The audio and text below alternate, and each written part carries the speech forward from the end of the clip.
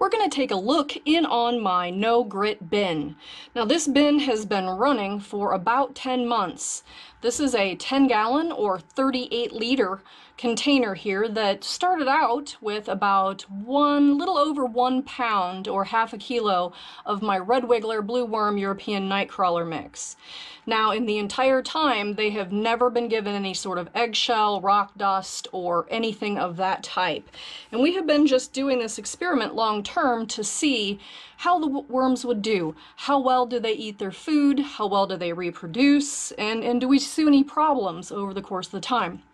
So I'm going to take a look in on here, and you can tell that they are making some nice castings here, and there's a little baby worm right there by my thumb, so they're clearly reproducing. It's been about 3 weeks since we've been in here and we fed them those bananas. I think there was 4 bananas, and it's been 3 weeks, and a pound of worms and 4 bananas is probably 3 weeks is too long for us to see any kind of a worm ball fed right down the middle here. One of the things I did want to ask everybody is, do you remember that experiment? In the United States, at least, we did an experiment as children on earthworms, and they would give us formaldehyde preserved really large worms where we would open them up and see how the parts were similar or not similar to mammals. And what I do distinctly remember is them saying they had a gizzard and everything, similar to chickens, and that they required grit to digest their food. So after doing this for many months and looking at my worms here, they appear, I mean, they're smallish worms, but you know, who knows what that's about. I mean, is that because of the grit? I don't know. So one of my questions is, what are they using for grit? Because the food is going away, clearly, and they are reproducing, so they are metabolizing, etc. So what are they using for grit? Are they using like the paperboard? Is there some sort of the seeds from melons or avocados? Is that hard enough for them to use as grit? Or are they relying on the other bin critters to knock the food down and make it edible for them? So today I'm going to, this is just going to be a quick update here, but we're going to give them some more bedding to increase the volume of the bin here. And this is just wet cardboard, nothing, you know, it's not really even my prepared bedding that I normally use.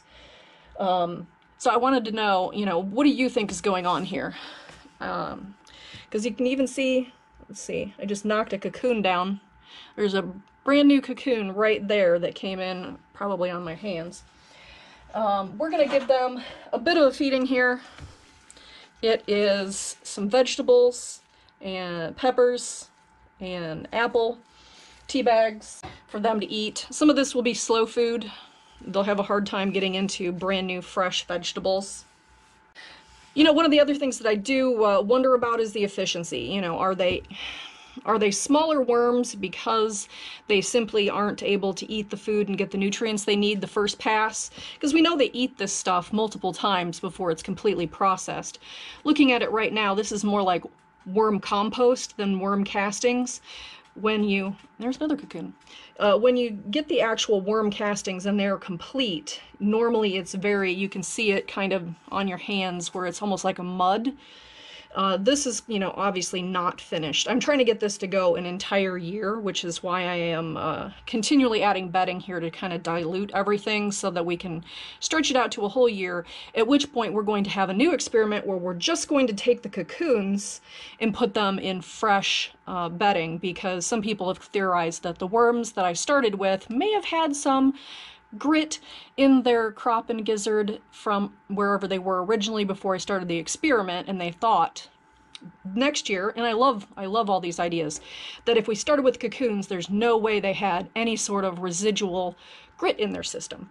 So let me know what you think about next year's experiment, cocoon only, no grit experiment, and we'll see how that goes. Alright guys, well if you liked the video, give it a muddy thumbs up. If you're not a member of my worm family, click that subscribe button, and if you want to know what I'm doing when I'm doing it, ring that bell icon. Alright guys, thanks for hanging out with me and my worms, and everybody, have a good day.